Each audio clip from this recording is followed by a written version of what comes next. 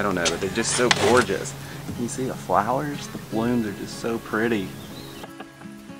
Ah, they're so pretty. Welcome back to another episode. Ever since spring arrived, we can't stop buying flowers. This week, we're livening up a wasted space with another flower bed and also building 3 flower boxes for our porch rails. One of these days, we'll learn to relax, but maybe after this project. Come along. Just a quick recap, that's Todd and I'm Rob, husbands from Georgia. 6 months ago, we bought a mountain home in the North Georgia mountains. We've been spending our spare time making this place our own, with everything from bold paint choices to building raised garden beds on a slope. Tag along as we document our remodeling progress along with everyone's favorite, our dog Wally. We'll be posting remodel updates and mountain escapades periodically. Don't forget to subscribe below and join us on the mountain. Ain't nothing needed but us feeling right. Just take a chance, we got a wild ride. Wait and see, you and me, we were meant to be. We were meant to be. We were meant to be.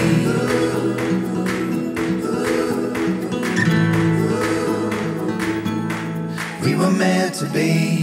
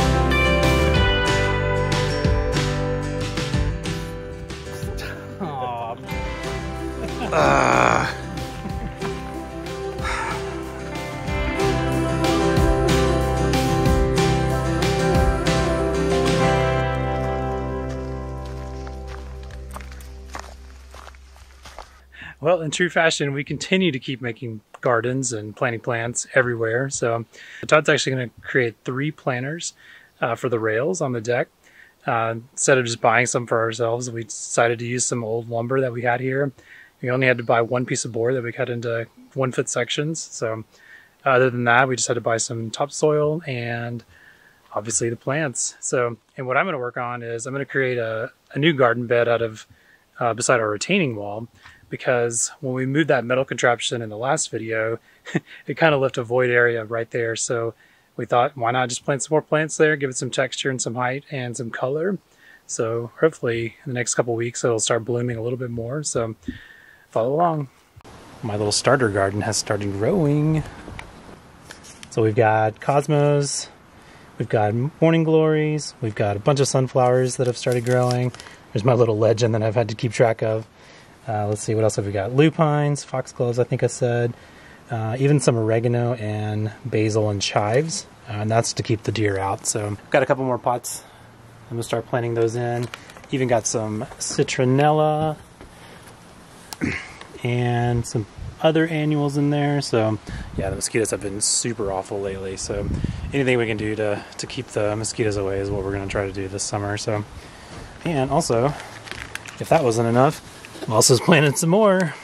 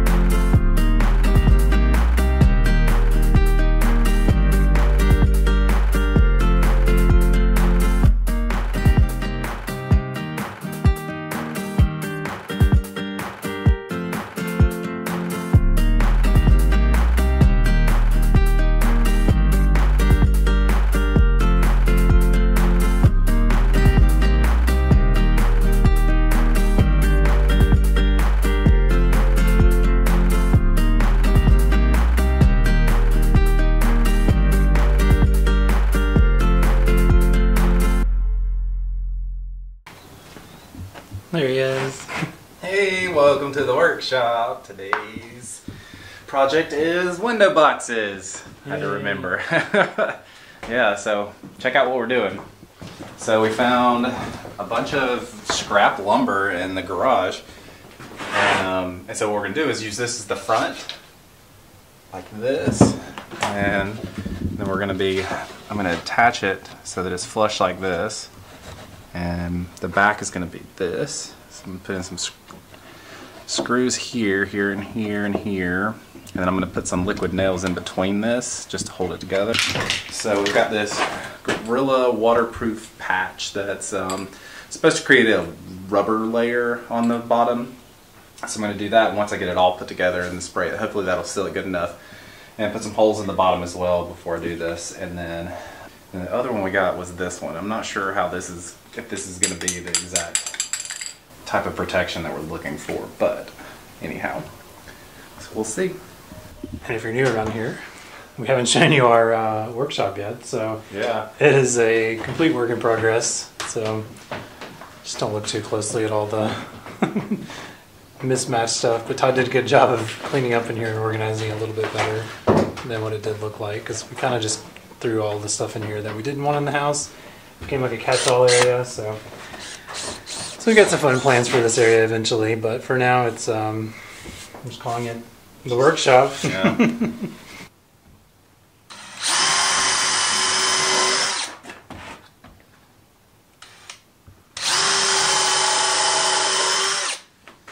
Yeah.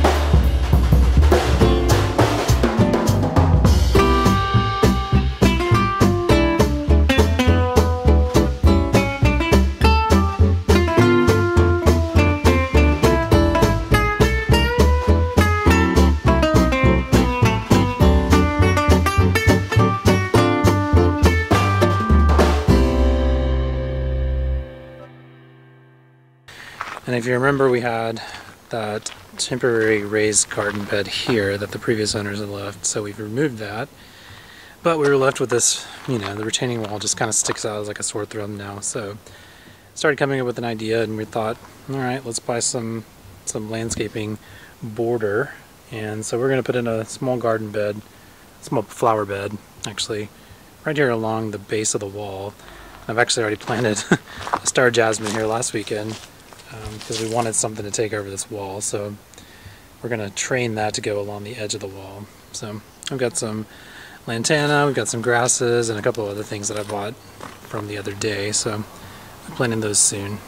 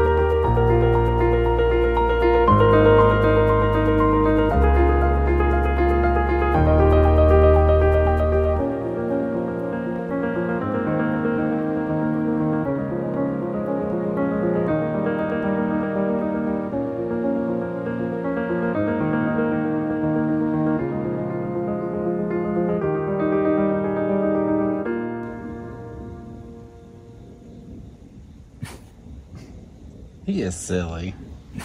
Oh my goodness. Hey, Rob. Hey. We're exhausted. We planted so many plants today. And only like 4 hours time span. No, you didn't plant any plants. I didn't. Plants. You made more beds for the plants. Just enjoying our romantic citronella candlelit Candlelit dinner. Saturday evening.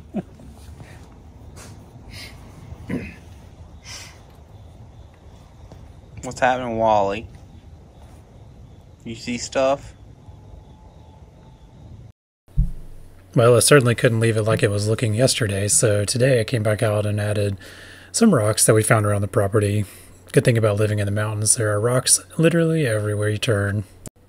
So a quick tour of the flower bed. We actually bought this recycled rubber edging from the local hardware store. Connects together pretty easily. It's also pliable enough too.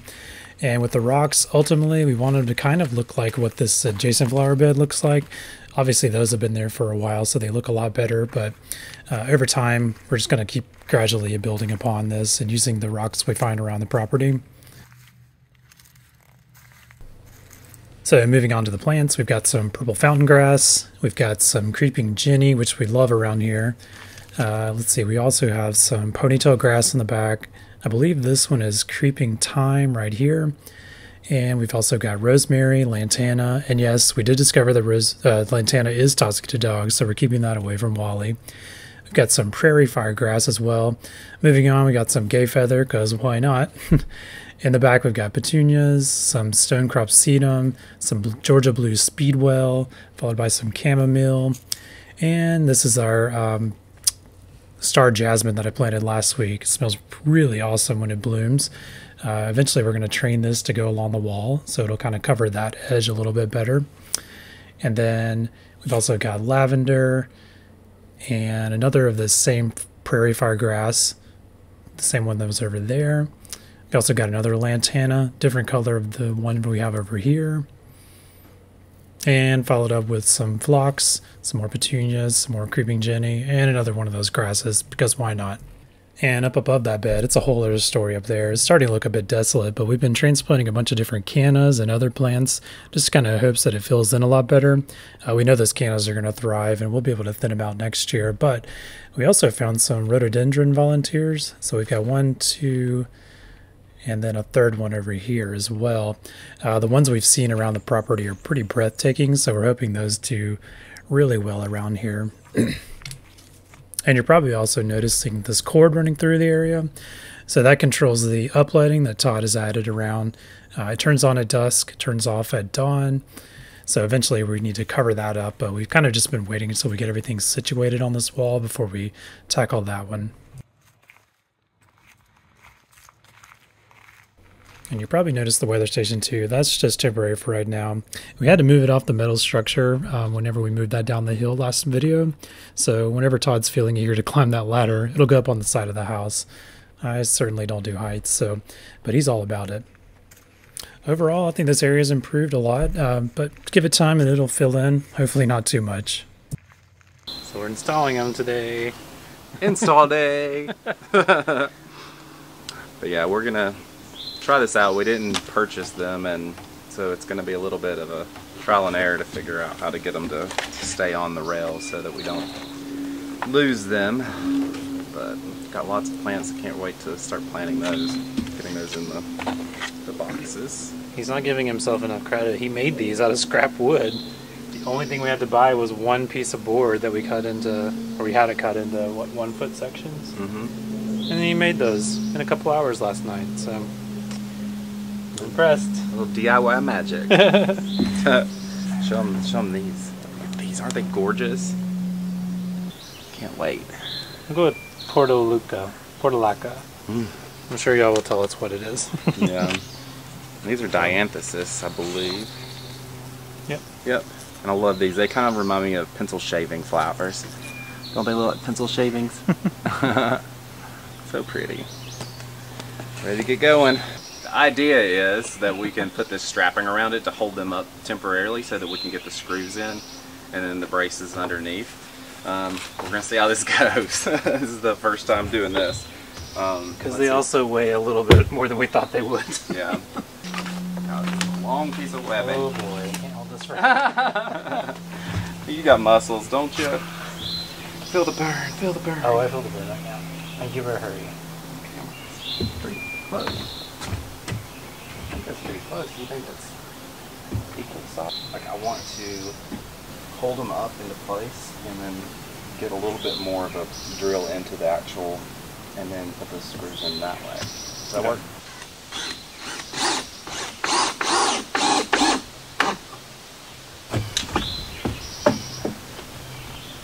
Feel the burn.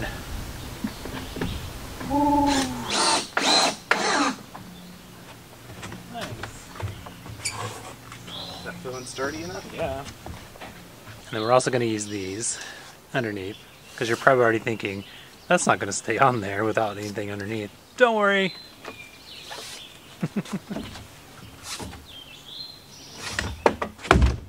Ah! It's danger.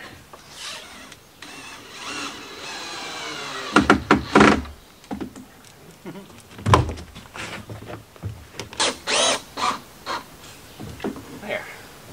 Look at that. One down, 2 to go. Quick update on this one. We forgot to paint the back of it, and that's what's going to be visible if you're sitting on the porch looking at the flowers, so can't let that go unnoticed. So Todd's painting that up before we put it on there real quick.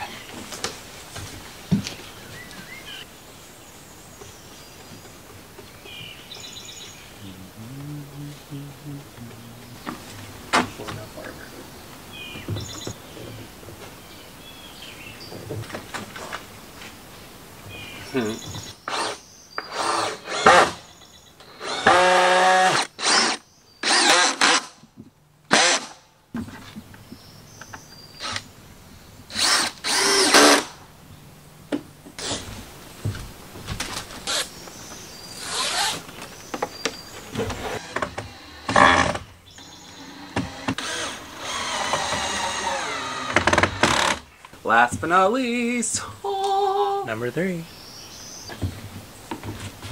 for those of you who don't know, this is a really high up box. Take a look. Oop, oh, don't drop it. Whoa!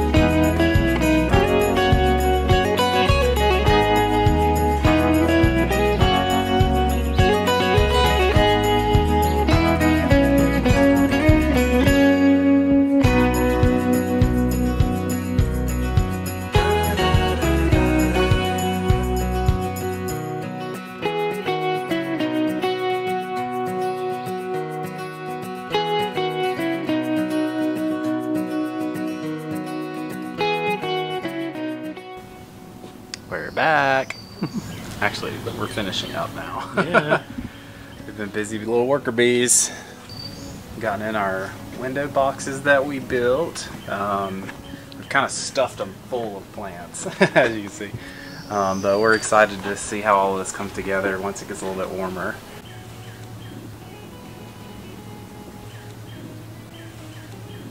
What's the word? The word is we have been busy and we want to relax for a bit. So we're checking that off the to-do list next, and just sit on the porch and not do any work at the moment.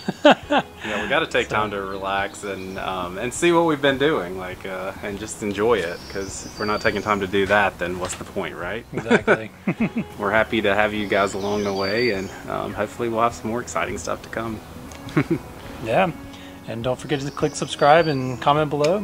We're always eager to hear your comments. So we appreciate all the comments on the previous one about the scorpion. So hopefully we didn't scare you, but hey, we do live in the mountains, so we're learning to live with all the critters and creatures that are all around here too. So, One big happy family, right? Exactly. All right, cheers, y'all.